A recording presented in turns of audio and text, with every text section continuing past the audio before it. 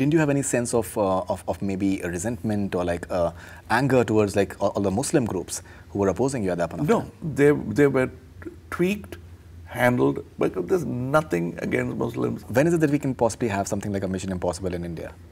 When you get the budget. Give me the money, I'll show you. There have been reports that once you get into active politics, maybe you won't be doing movies. So that's no. What I'm committed to, I'll have to complete because that's a commitment.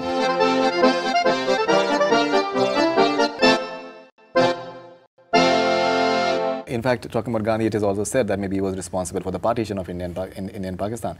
So I don't know. The fact is that in many ways India is still so strong because of certain belief and faith that he had in terms of, you know, so many diverse, the way he traveled all across India and just connecting the dots, because say what the beliefs are in Tamil Nadu, or they're totally different in Bihar or like say West Bengal, but still this entire country is together. It's just so one unit. You need more of those people traveling.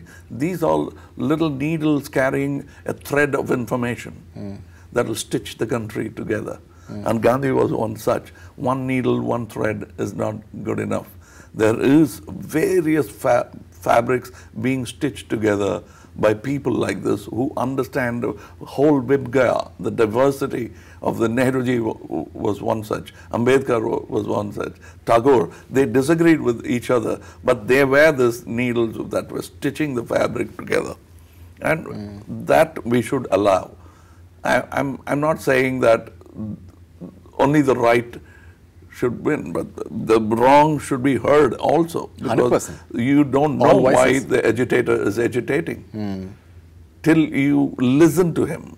You cannot use a firing device to listen to. It has to be a headphone. Definitely, definitely. Not a muffler and a telescopic SLR rifle. Right. Like it happened in Tamil Nadu. Exactly, yeah. It cannot be that. It has to be listening to the voices.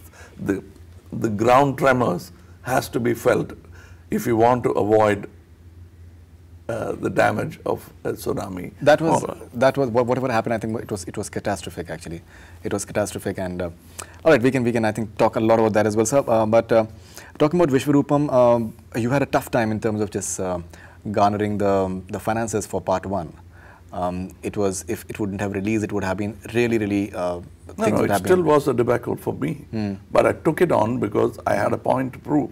I had made a lot of money on films. I lost it all in Vishwaroop. It didn't matter, but I had to prove a point. So I started betting in what I believed in with Vishwaroop 1, and I went further with Vishwaroop 2. And I believe in justice because, and it was offered to me. All right, but sir, didn't you have any sense of maybe a resentment or like anger towards like all the Muslim groups who were opposing you at that point of time? No, they were tweaked, handled, but there's nothing against Muslims. It's now here. Everybody is watching it on television. Why isn't there a voice? Because there isn't anything in it. And finally, tell me, what is the logic?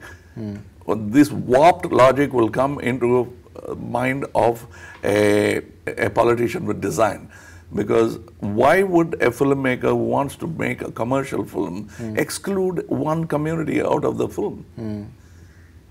You don't. Why do you call a film Amar Akbar Antony? It's an open invitation to all communities to come and see the film. I didn't name my film Amar Akbar Antony, but it's almost the same ethos. Right. The same genre that I want everybody to watch, a different geopolitical espionage. Why would Mission Impossible try to exclude Muslims?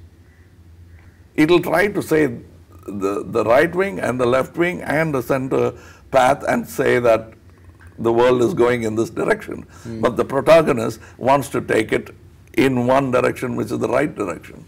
Correct. So that's what most adventure stories are all about. All right, sir, you've always been, I think, path-breaking when it comes to VFX, introducing in your movies. When is it that we can possibly have something like a Mission Impossible in India? When you get the budget. Give me the money, I'll show you. All right. And so you're working on Indian 2 and Naidu as well, Sabash Naidu. But there have been reports that once you get into active politics, maybe you won't be doing movies. So that's no, like no. What I'm committed to, I'll have to complete because that's a commitment. I'll try and complete it somehow. But active politics, and if I take an office, that's a different thing.